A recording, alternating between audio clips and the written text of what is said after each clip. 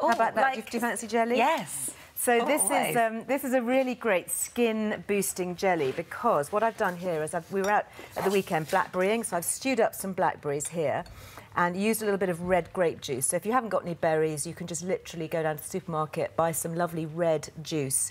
Now the key thing is the red, because it's these lovely berry skins which are purpley and red in colour that contain skin beneficial anthocyanins. Oh, wow. Which give your skin a real Never boost. even heard of that Okay, word. so mixing that with gelatin, with the collagen, is going to really help your skin. So I'm going to put in here a little bit of hot water, and the key when you're making a jelly, always, as you know, is to put your gelatin into the hot water. So gelatin not the other way being around.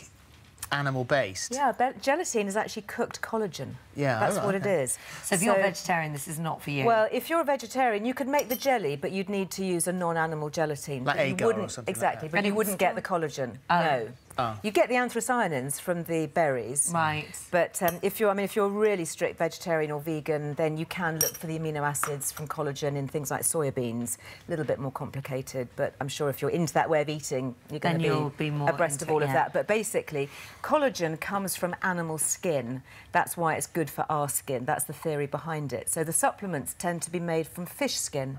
So it often says marine source collagen, and that means it's boiled up. It works in the same way? Yeah, very similar. Exactly. So this is or you can just use your beef bones or your lamb bones. And what I've done in here is just literally popped in a few of the berries. Oh, is that it? And there's no sugar in that? No, I actually sweetened it with a little bit of your honey. Ah, it's very useful, honey. Oh, this from is so nice. Bees on the roof. Isn't it great? And you could give that to the kids. No That's added really sugar. nice. Do you remember in the old days? That's the nicest jelly I've ever eaten. Yeah. Oh, I'm so thrilled. But that's the nicest they're really jelly. light in sugar, as you say. Yeah. Really nice in sugar. In the old days, I remember my mum it. saying, eat a cube of jelly to strengthen your nails and your skin. And that's like an old wives' tale. And that's the reason why. But that's what we're doing.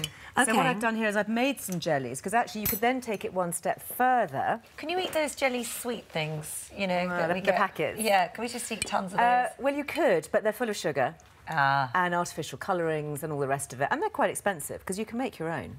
Oh, so this is what I've done here. I've actually made them in an ice cube tray. Okay. So this is just some apple juice. If you've got any windfalls, you can make juice out of that, or you could just buy some apple juice. And what I've done here is I've made it with twice the amount of gelatin than you'd use in a jelly. Right. So they come out Fair really stiff. So I don't know whether you want to try one of my fruity jellies. I've got a spoon just in case it Well, might they feel fall like on the they floor. feel like the jellies before you melt them down. Do you know what I mean? Exactly, like that jelly cube.